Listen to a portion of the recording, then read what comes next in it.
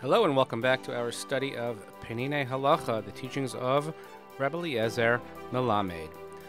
We are continuing our study of Bedikat Chametz, and here's a question that comes up fairly often, and it's probably something that while you're conducting the search, you wonder each and every year, and it's simply, I've cleaned the whole house for Pesach. Now, we always say that Pesach cleaning is not spring cleaning. We have to know what is required, what is not. But we have made sure that there is no chametz for weeks leading up to Pesach. There's no chametz in this room. No food's allowed to be in the living room, etc., etc., etc. We've gone through the couches. So what is really the point of Bedika if I know that I've already cleaned out my whole house? And this is a very practical shaila that the Rav addresses. Siman Ches. Ha'im somchen ala nikoy shulifnei Pesach. Berov batei Yisrael noagim linakot heitev et habayis likras Pesach. In most Jewish homes, of course, the custom is that we clean the house before Pesach quite well. V'chol makom sheniko heitev v'nizur shelo achnis bo achar kach chametz eino tzarich bedika medukdekes. And he quotes from the Shari Tshuva and others that if a place that was cleaned and we know for sure that chametz has been removed and that there was no chametz brought in any time afterwards, it does not need such a precise check. However, there are others that are very strict in this. And according to this reasoning, the fact that you have cleaned the house already doesn't change anything.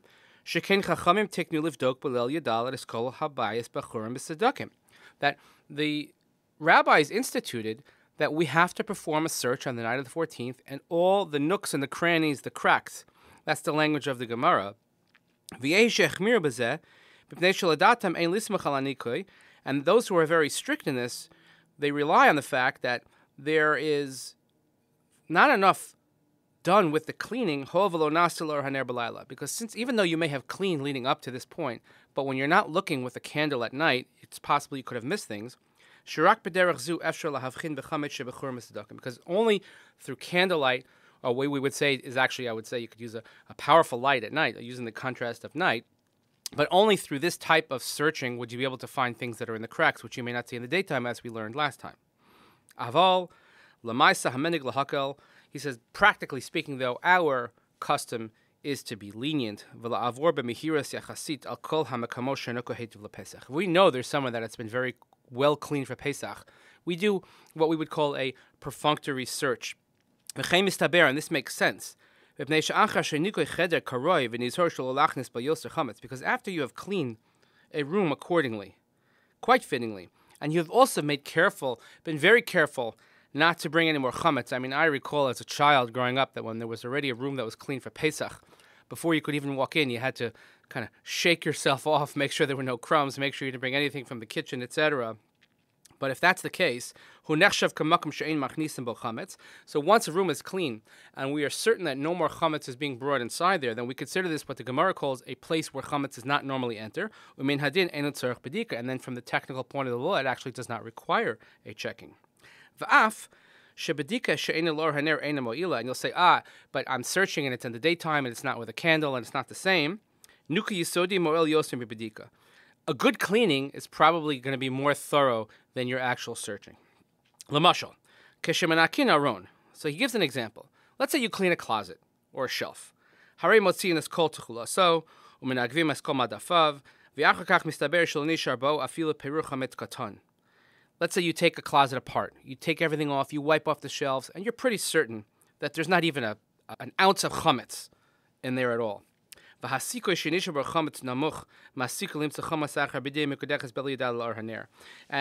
the chances of finding any chametz there are going to be so slim, certainly even if you would have a candlelight on the 14th. Mikol makom, nevertheless, limros sheniku es habayis hetev. Even though we have cleaned the house quite well, now this doesn't mean that we don't have to do a search at all. We still have to do a search. We have to do a search on the night of the 14th, and we have to do a search with a bracha and with a candle, or a powerful light. First of all, we're still eating up until the 14th, and we're eating chametz, so we have to certainly check those areas.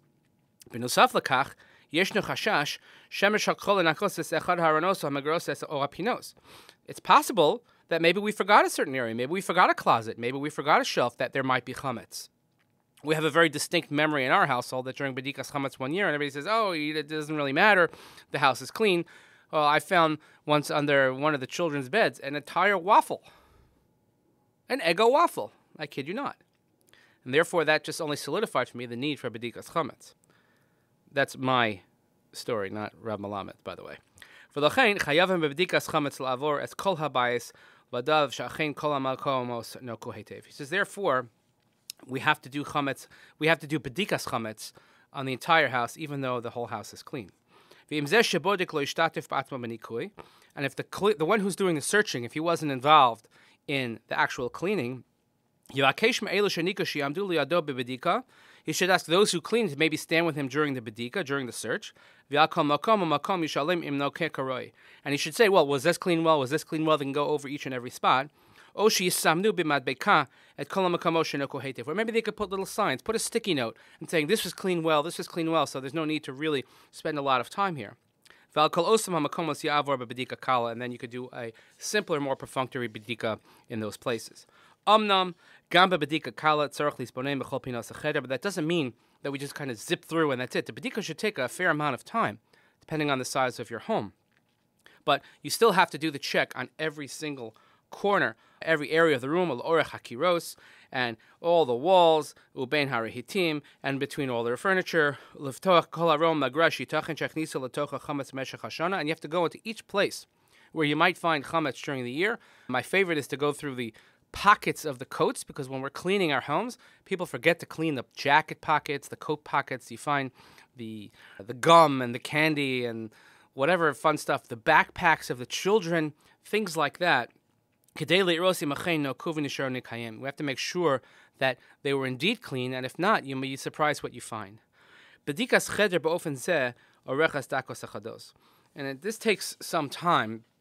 And again, we know that if something was already clean, we could do a more perfunctory search. We'll discuss next time the efficacy of using the 10 pieces of bread, which of course is a custom minhag in Klal Yisrael.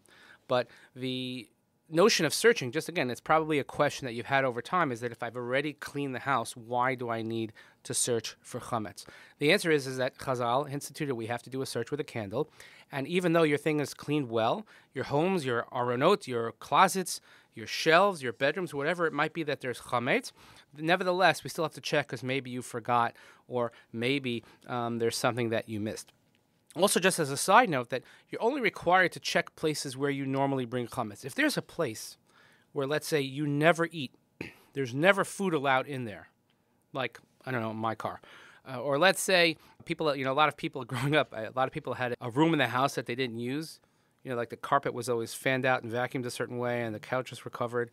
If you lived in a home like this, then and there was never food brought in there, there's actually no need to even consider cleaning in there, or even maybe even doing bedika if you know that there has never been food brought inside. Whatever the case might be in your particular situation, but you have to know that even though you have cleaned the house well, bedika is still required with a bracha. We'll see next time the custom about putting out the 10 pieces of bread, and we thank everybody for listening as we get closer and closer to Chag Pesach. Hope you all have a great day, and we'll see you again here next time.